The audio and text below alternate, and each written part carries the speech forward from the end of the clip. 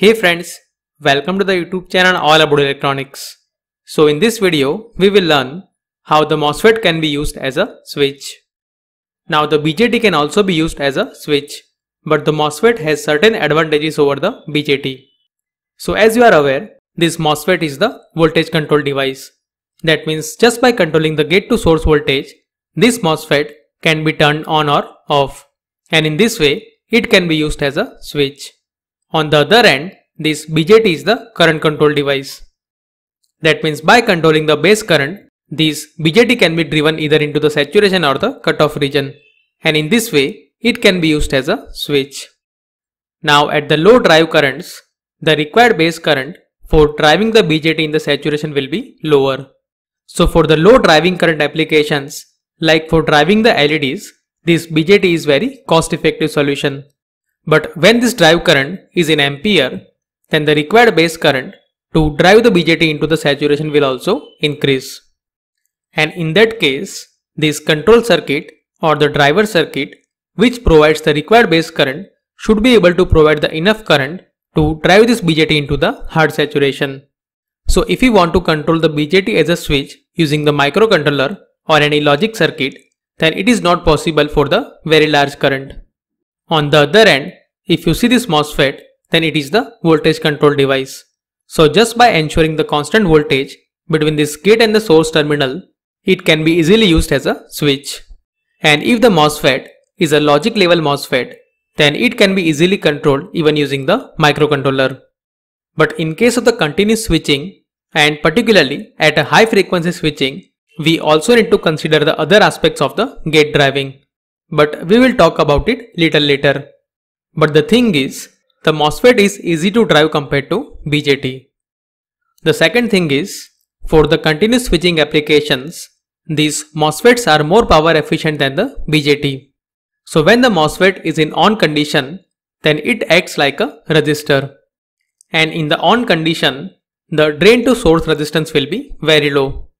So for high power MOSFETs, it is typically in the milliohms. So even at very high currents, if we see the conduction loss in the MOSFET, then it is comparable or slightly higher than the BJT. Now when the BJT and the MOSFET are used as a switch, then there are two types of losses. One is the conduction loss and the second is switching loss. So the loss which we have just discussed is the conduction loss. That means whenever the switch is in the on condition, then the loss across the switch is the conduction loss. Now when the MOSFET and the BJT is used in the continuous switching application, then the switching loss is very crucial factor. And for the MOSFET, this switching loss is lower compared to the BJT. So at high frequencies, in the continuous switching applications, this MOSFET is more preferred over the BJTs. Moreover, the MOSFETs are more thermally stable compared to BJTs. The reason is, the MOSFET has the positive temperature coefficient. That means during the on condition or in the on state, as the temperature of the MOSFET increases, then the on resistance will also increase. And because of the increase in the on resistance, the drain current ID will reduce. And because of that, the temperature of the MOSFET will reduce. On the other end, the BJTs have the negative temperature coefficient. That means as the temperature increases, then this collector current IC will also increase. And the increase in the collector current will further increase the temperature. So if the generated heat is not dissipated properly, then it may lead the BJT into the thermal runaway. That means MOSFETs are more thermally stable compared to BJT. So in short, the MOSFETs are easy to drive than the BJT and can work more efficiently at the high switching frequencies. Now as we have seen in the earlier videos, there are two types of MOSFET, the depletion type and the enhancement type. But typically, the enhancement type MOSFETs are used as a switch. So for the depletion type of MOSFET, these are the transfer characteristics of the P channel and the N channel MOSFET. And as you can see, they are normally on devices. That means by default, when the voltage VGS is equal to 0 or when the control input at the gate is 0, at that time, the current is flowing through the MOSFET. So when the control input is 0, at that time, these depletion type MOSFETs are in the on condition. And when the control input is greater than the pinch off voltage, at that time only they are in the off condition. So because of this characteristic, they are not preferred as the switch. On the other end, the E-MOSFETs or the enhancement type of MOSFETs starts conducting when the voltage VGS is greater than the threshold voltage. So if the input is less than the threshold voltage, then it will remain in the off condition. So these E-type MOSFETs are normally off devices, and this characteristic is more preferable for using them as a switch.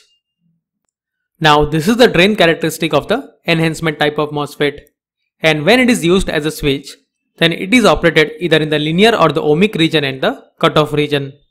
So in the cutoff region, when the control input VGS is less than the threshold voltage, then the drain current ID is almost 0. And in the on condition, when it is used in the linear region, then the MOSFET acts like a resistor, and the slope of this curve is the RDS on. So this RDS on is the resistance of the MOSFET in the on condition. For example, for VGS is equal to 5 volt, if these are the operating voltage and the current, then the ratio of this voltage and the current will give us the RDS on. And as you can see, as the voltage VGS increases, then this RDS on will reduce. So this RDS on is one of the important parameter for the MOSFET, and the value of this RDS on should be as low as possible. Because as I said earlier, in the on condition of the MOSFET, the conduction loss of the MOSFET depends on this on resistance. So this is the basic circuit of the N-type MOSFET, which can be used as a switch. So as you can see, here the load is connected between the supply and the drain terminal, and the control input is applied between the gate and the source terminal. So this control signal can be applied directly through the microcontroller, or it can be applied using the separate driver circuit. Now when this control input is low, then the MOSFET will act as an open circuit, and in this case no current will flow through the load.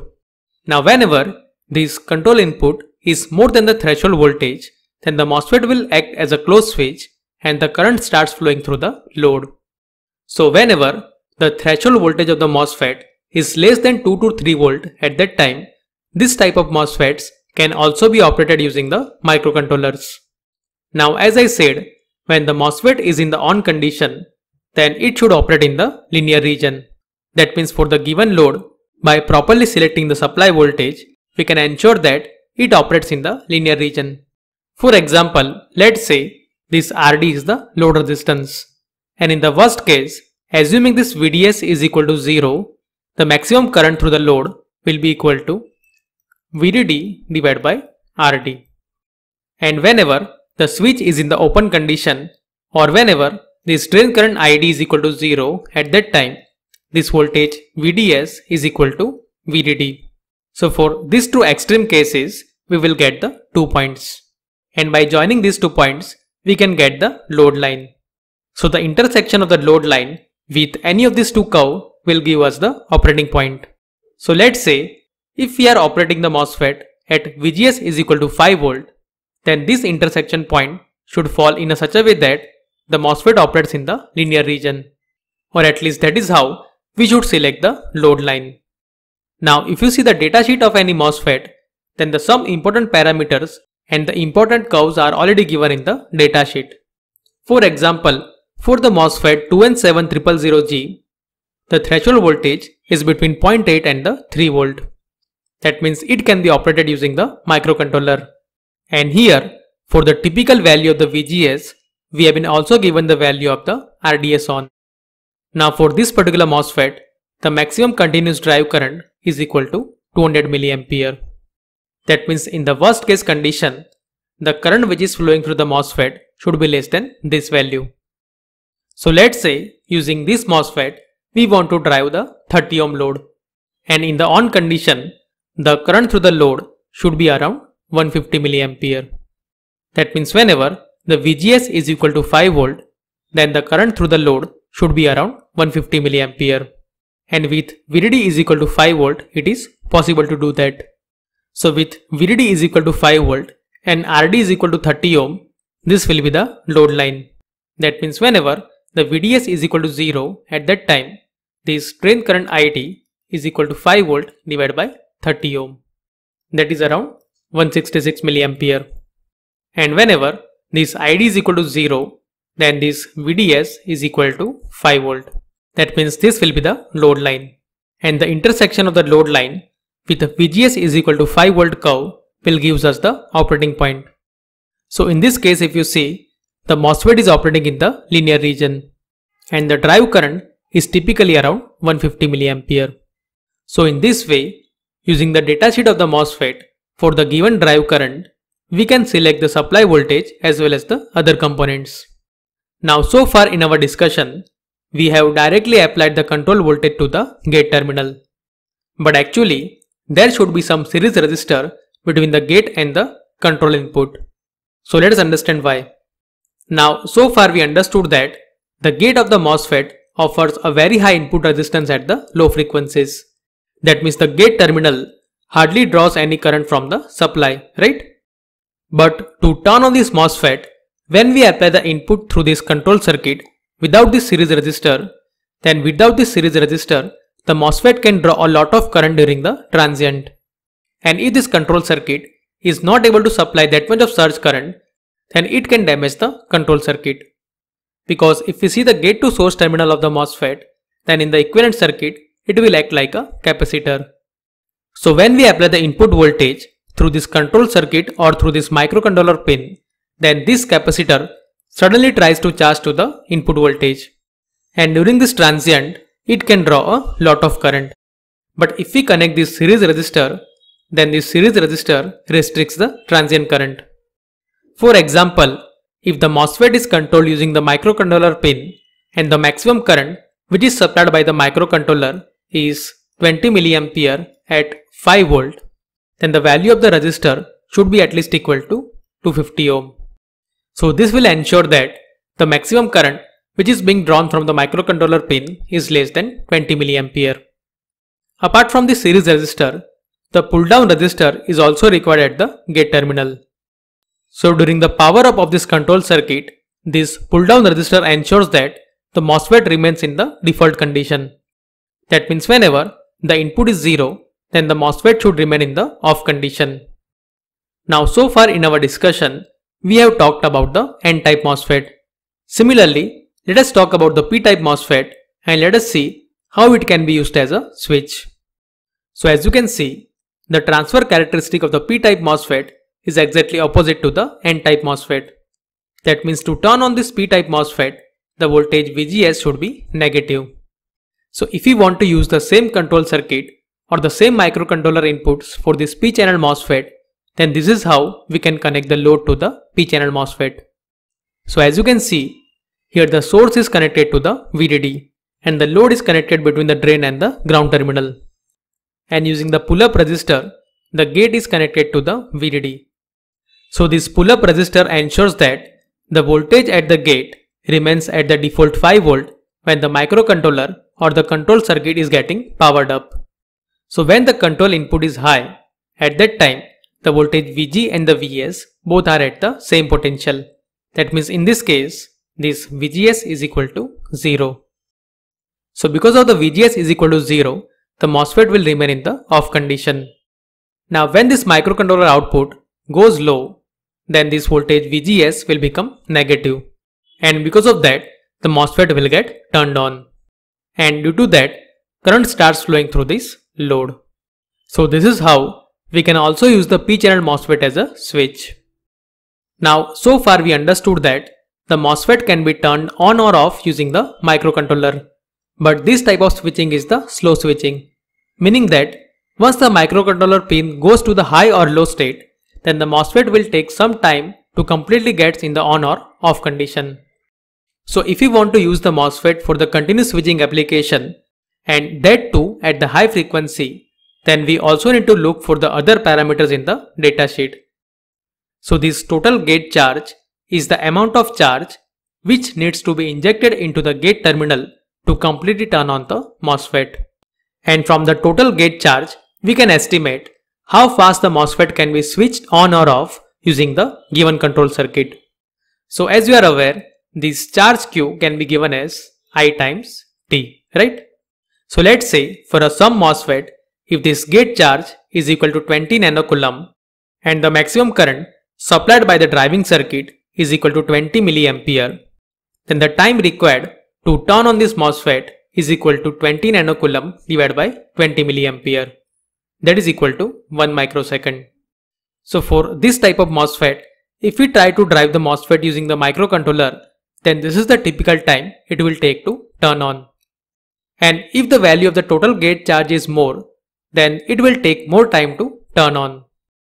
On the other hand, if the gate driving circuit can provide a maximum current up to 1 ampere, then the time to turn on the MOSFET will get reduced to 20 nanosecond. And in this case, it is possible to use the MOSFET for the fast switching applications. That means for the fast switching applications, this total gate charge should be as low as possible and the MOSFET should be driven using the gate driver IC such that it provides a sufficient current for the switching. The other advantage of this fast switching is that the switching loss in the MOSFET will reduce. So as I mentioned earlier, for the continuous switching application, this switching loss is very crucial parameter. So when the MOSFET is in the off condition, then the voltage VDS is equal to VDD and the drain current ID is approximately equal to 0. So the power loss across the MOSFET is approximately equal to 0. Now when the MOSFET goes into the on state, then this drain current starts increasing. And as soon as it reaches the on condition current, then the voltage VDS starts reducing. So during this switching phase, both drain current ID and the VD are on for some time. And this triangular wave shows the switching loss during the on time. Now when the MOSFET is in the fully on condition, then the power loss across the MOSFET is the conduction loss. And once again, when the MOSFET goes into the off state, then the voltage VDS starts increasing. And as soon as it reaches to the VDD, then the drain current ID starts decreasing. So once again, when the MOSFET is getting turned off, then we are also getting the switching loss. So the area under the curve of these two triangles is the switching loss. And with the faster switching, the area under these two curves can be reduced. And because of that, we can also reduce the switching loss. So this total gate charge is very important parameter for the MOSFET in case of the continuous switching application. So I hope in this video you understood how the MOSFET can be used as a switch and what are the factors we need to look into the datasheet to use this MOSFET as a switch for the specific application. So if you have any question or suggestion, then do let me know here in the comment section below. If you like this video, hit the like button and subscribe to the channel for more such videos.